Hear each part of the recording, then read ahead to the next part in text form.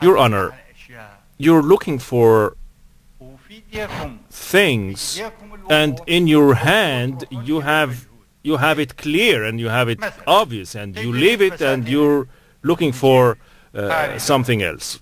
For example, raising the farmland in Al-Dujail. You're looking for Taha Yassin Ramadan and Barzan and all that.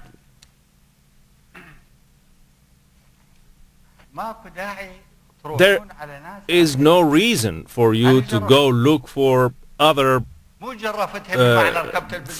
people. I did it. I raised the farmland.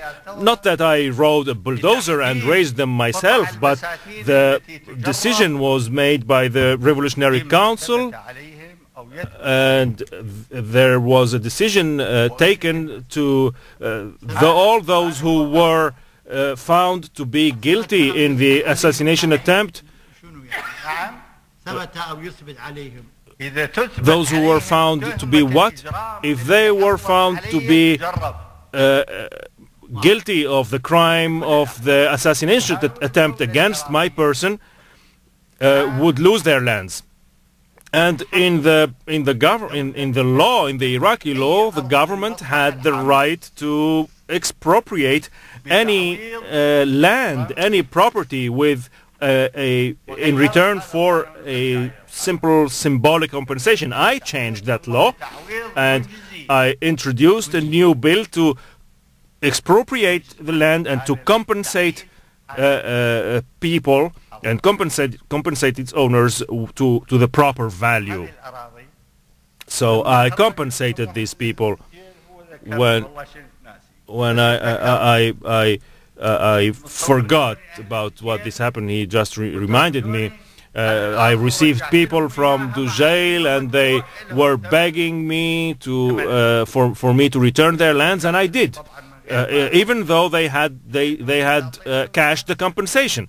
Of course, I never took the compensation back of them. What the government gives never takes back. So I gave them their land back and never got the compensation out of them. So the government has the right to expropriate and compensate, and this is what's done. This is what was done. Where's the crime? Where's the crime in this? Why I'm saying this? Because I'm the one that signed I signed the decision. No one ever obliged me to force me to sign this decision. The assassination attempt was against me. So you're saying this man is a farmer of Dujail and this other man is a farmer of Dujail, and they came to the judge of the Revolutionary Tribunal. I was the one that directed them, that put them in trial with the Revolutionary Tribunal, and the judge then, like the judge here in this court, applies the law. It's not their personal views of things.